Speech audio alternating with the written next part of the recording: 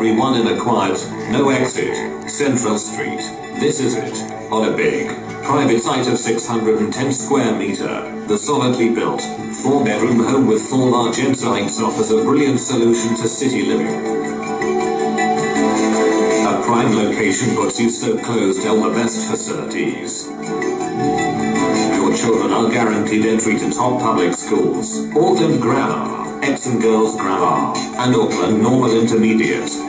The home faces north for sun and light. Spacious living areas featuring beautiful timber floors extend outdoors both front and back.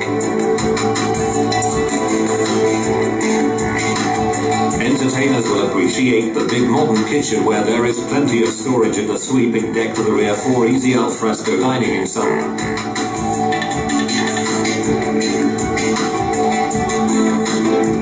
There is a double internal garage with internal access, and the property is fully fenced with an electronic gate, so it is brilliant for young children and pets. Future-proof your family's well-being in a home tailor-made for you.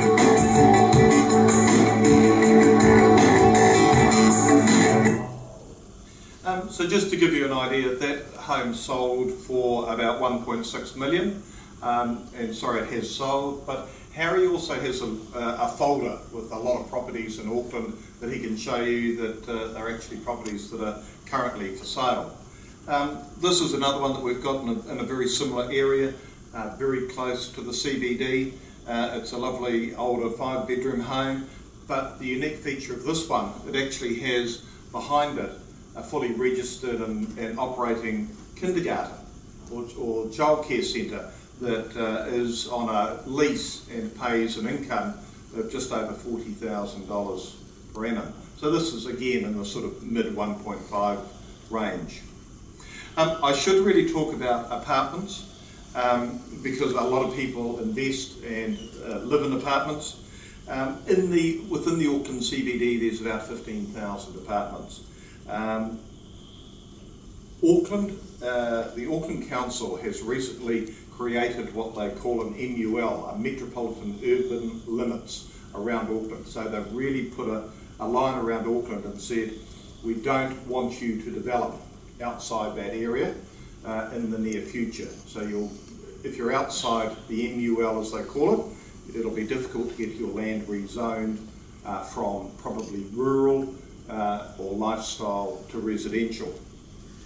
And what they're trying to do is intensify the development within the MUL so that we're going to see a lot more apartments and a lot more medium density terraced houses being built within the MUL. And under the new unitary plan, they have actually designated areas where this will happen.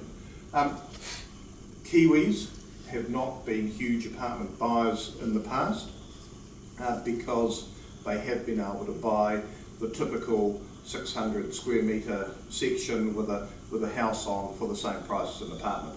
But that is changing, and we're also seeing now that a lot of younger couples are seeing that their first home is probably going to be an apartment.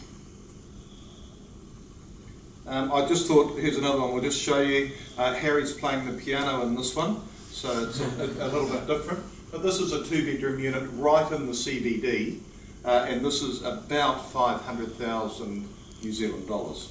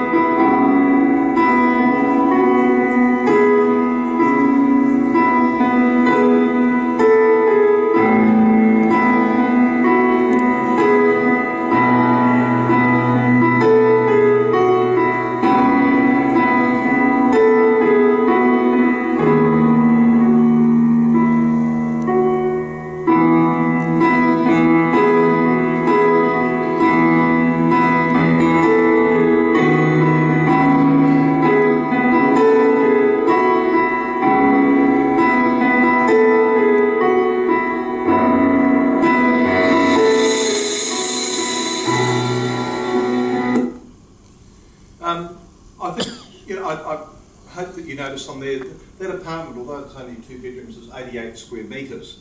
So they need to be fairly big to accommodate people like me, but you know, that's quite a sizable apartment in Auckland, and you know, that's typical of the type of property you get. Commercial and industrial, I'm just going to put a couple of examples up here for you, because what we found is some people prefer to invest in property rather than in some might call a more secure or a more passive type investment. And he's smiling at me. You know, some of these investments are long-term leases. The first one I'll put up, this is actually a motel or tourist accommodation in Rotorua, which is our strongest tourist location, and that returns about $350,000 a year, and you could probably purchase that for about $4 million. Here's another little restaurant in a very popular suburban location, about 15 minutes from the Auckland CBD, and again that returns about $200,000 per annum. So just to give you a bit of an overview of it, we look at the vacancy rates as to how well the market is performing. Industrially, at the moment, the vacancy rates are dropping very, very quickly. Business is booming, and there's not a lot of new industrial being built. Offices, might seem a little bit high at 11.3%, but we have no A-grade office space available. That's all B and C-grade office space. And retail, the vacancy rates are reasonably flat at 3.1%. So what sort of yields do you get if you purchase a property? The market's saying to us, realistically in industrial, you're 7.5 to 8%. I think 8.5 is probably a little bit high there. In offices, you're at 7 to 8%, and in retail, you're sort of 6 to 7%. But that's a net return and doesn't, of course, take into account any capital growth. Business sales, some people are looking at the business migrant visa. Bailey's do have a business sales division, and we do sell businesses between sort of $350,000 upwards of $10 million. We have a very good little manufacturing business for sale at the moment, which is a plastic manufacturer that manufacture their own range of plastic products, and that is around the $3 million mark. Rural, Jason's already mentioned, you know, farming still drives the New Zealand economy. And Fonterra, our major milk producer, just had its biggest payout in 2013-14. So rural property is very keenly sought after, not only as businesses but also from a lifestyle point of view. And you know, a lot of people like the idea of being able to live on the farm, and some of those are very, very close to the major centres. I thought I should just put up this one. It is about 600 hectares, only an hour south of Auckland. So you know, you're very, very close to a major city, and that's around $6.5 million. That's just a dry stock farm. Here's a lifestyle block. So this is realistically, you're going to make a little bit of money off this. It's probably going to pay some expenses, but it's not going to be a viable business. But this is about 45 minutes from Auckland Airport. It's 40 hectares. It's got a 5-bedroom brick and tile home, and it's about $1.2 million. So you know, it's not a lot of money. And there's still very, very good country schools and facilities very close by. So what can Bailey's do for you? Well, we've got 70 offices throughout New Zealand and over 1,000 employees. As I've already said, Harry's got a list of properties that are for sale to give you an idea of what's available in the Auckland area. And on your table are a number of magazines that cover residential, commercial and industrial and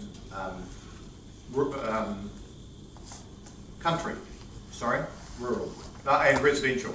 Sorry? And there's also Investment New Zealand magazine there, which has the dark cover, and that in the front of it has a lot of information about the economy, about some of the interest rates, and you might find that interesting to read. So Harry and I are both here. If we can answer any questions you may have, we'd be very happy to answer them either tonight or tomorrow. So thank you very much indeed.